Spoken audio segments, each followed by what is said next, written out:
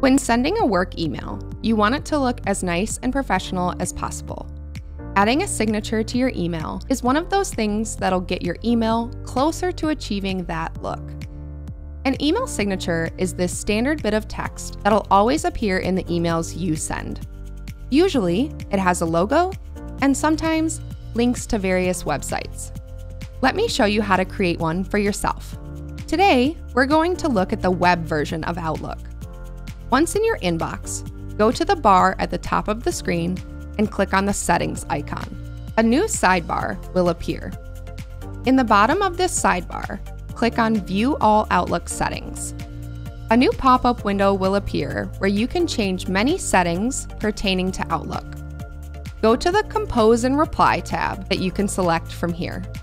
You'll immediately be greeted by a screen that lets you design your own email signature. In the Edit Signature Name field, insert the name you want to give to this signature. You'll be able to create more signatures and save them, which is why you're going to need to name it. In the field below the naming field, you can start designing your own signature. You can start by typing your own name, your company's name, and your occupation.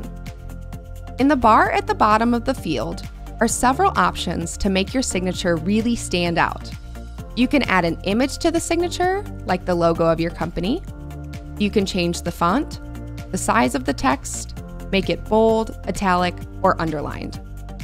You can add links as well by selecting the text you want to turn into a link, selecting the link option down here, and by pasting the link in the web address text field.